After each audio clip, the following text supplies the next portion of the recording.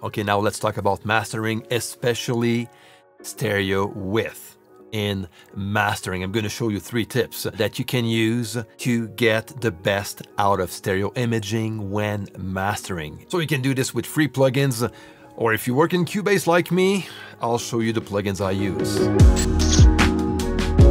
Hey, before we jump in, I just want to make a quick announcement, which is pretty exciting news. Now, since we're talking about mastering in this video, I have something fresh out of the oven that is going to come out very soon. It's a brand new course of mine, and of course, you guessed it, it's all about home mastering. So make sure you're on my mailing list because I'm going to announce the launch date very soon. Now, I'm going to start by saying that stereo imaging while mastering is not always needed. Okay, so always listen first before making any mastering decisions, because when adding any types of processing when mastering, it's gonna affect the whole mix, you know, the left and right signal all together. So every move counts, okay? So always be gentle with your moves when mastering. Now, the first thing you can do to add a bit more width to your master is to use a stereo imager, which is probably included on all DAWs, you know, like we have here in Cubase. And there's also free plugins that are quite good, like for example, the Ozone Imager 2, which is totally free, that you can download and use, that will add some width to your master. Now, the one I'm gonna use is part of Cubase, and it's called the Imager. I can use it as a single band imager, which means that it's gonna affect the full frequency spectrum, or I can also add it as a multi-band imager, where I can add up to 4 different frequency bands to process and add a bit more width on those bands of frequencies independent from each other. But for now, I'm going to keep that to 1 single band. Now, plugins will use different ways to add a bit more width to a signal. They can use delay-based processing, which will add left and right delay processing to establish more differences between the 2 sides, so everything feels wider. However, that can lead to some phase cancellation if used in excess, okay? So always be careful with that. Some other plugins will simply just increase the level of the side information. That will also create some stereo width, you know, so that depends on the plugin. It doesn't matter much. The more you use it, the more phase cancellation can happen. And also you can unfocus the main elements of a mix, which is kick, bass, vocals, you know, so all the center elements of the mix can lose impact and fidelity. So this is always something to pay attention to and to listen for when applying any sorts of stereo imaging, okay? But stereo imaging can also add a bit more excitement to a full mix. Okay, so let's try it out by using this Imager plugin out of Cubase on this mix, which is a song called Cruel Animal by my good friend Tokyo Speirs. I'm gonna leave the link down below. Go check it out. Okay, so what I did here, I have just a quick width, you know, just by increasing the width by maybe 110% or so, which is a very gentle amount of width. And this is the type of moves that I like to do on a full master, you know, be very gentle, because if I add too much, listen to how it's gonna sound like.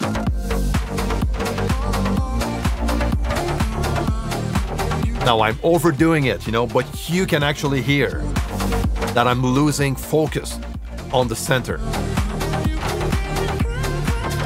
And at some point, it's gonna start to sound washed out, you know, and this is not what you want. So let's be gentle at just, I don't know, 109% or something.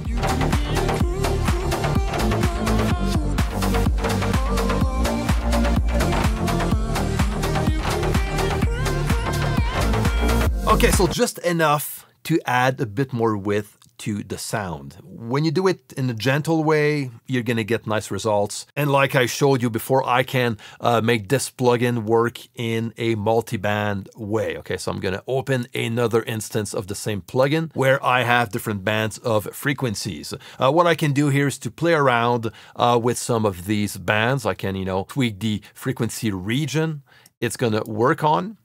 and go from there, you know. So let's say I want to add a bit more wideness to top frequencies, like I did here. So I have like 110% of width on the top end above 8K, and between 3K and 8K, I did the same, but just a bit less. Let's go with 105 and leave everything else below 3K as is.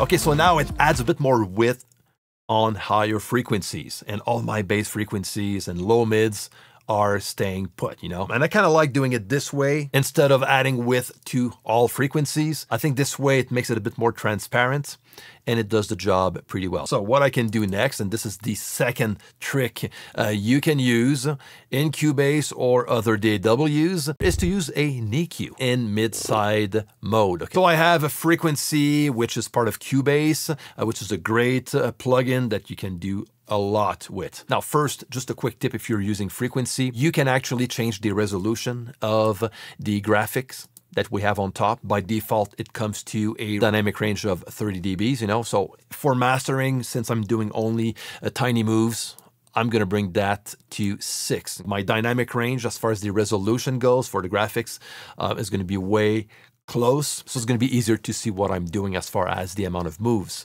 goes. So what I'm doing here is I'm using the MS mode, which means that the band of frequencies is going to be split in two. So I can EQ the center of the stereo signal and the sides independently from each other. And to do this, on top, if I take this band, the fourth band on this plugin, by default, all bands are going to be set up to stereo, but you can change that around by just clicking on those arrows. And now I'm in MS mode. So I have access to the mid and also the sides that I can EQ independently from each other. The cool thing with this plugin also, is that all bands can also be used in a dynamic mode, which means it's going to act as a dynamic EQ to compress certain bands of frequencies. We're not going to look into this today.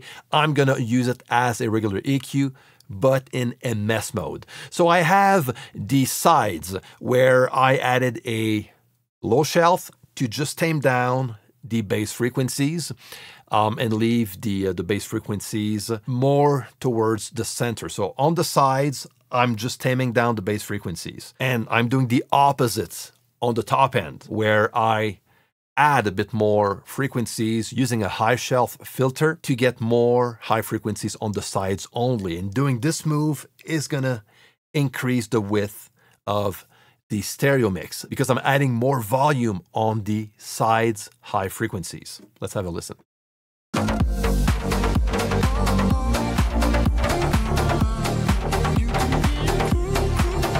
Okay, I'm gonna add a bit more gain on the sides, on the high frequencies. I'm gonna overdo it so we can hear the difference.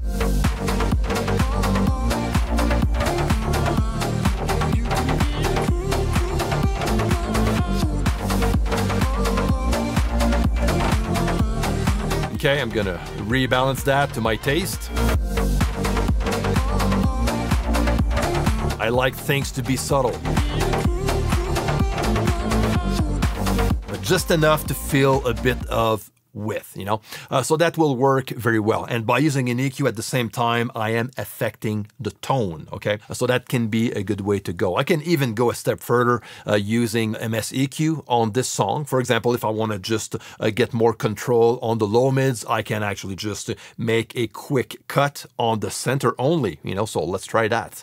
So I'm gonna bring down, you know, a bit of boxiness found at around 400 Hertz.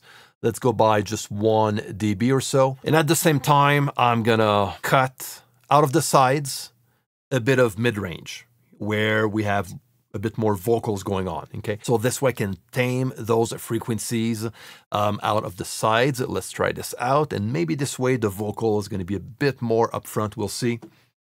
Let's go down by maybe 1.5 dB or so, and we'll see how that goes.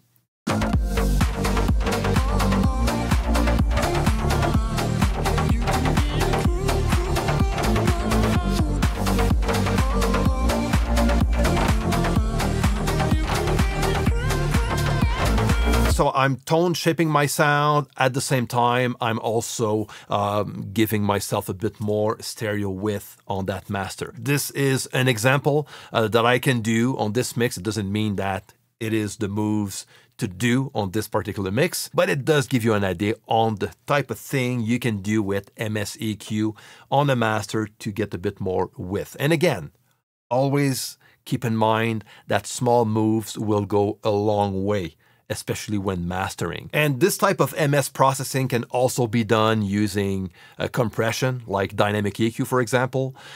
Can also be done with multi-band saturation. But for the most part, I think you get a very good idea on how that sounds like by using an EQ in MS mode. And just a side note here, while I'm using MS mode with this EQ, I did activate the linear processing on these bands, because when I'm adding different filters on the center opposed to the sides, I might end up into phasing issues. So that's why I just engage the linear processing so I don't get any phasing problems. It's going to keep the phase relationship within that band as is. However, it might create some pre-ring effects. I'm not going to jump into this rabbit hole. That could be a topic for another video. But by engaging linear phase EQ, it's also going to take a bit more processing of the computer. So like anything else, if you have this option, you can try it out and see if it does sound better or not. All right, so now the next thing I can do,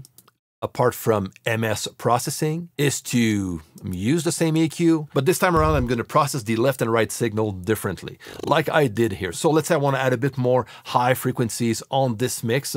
Something I can do that will also add a bit more stereo width to the master is to make my boost, my high boost, using the left and right channel independently, like I did right here. So on this band, I set it up to LR, which is left, right. Okay, so instead of going stereo on frequency, I just go into left, right mode. So I have access to the left side and right side separately. And I made the same amount of boost, but focusing on different frequencies. Okay, so this way I don't get the same frequency boost on the right than I have on the left. Now, it's not something I'm going to reach for every time I want to add width to a master, but it's actually something that can work out, depending on what I'm mastering. So let's have a listen.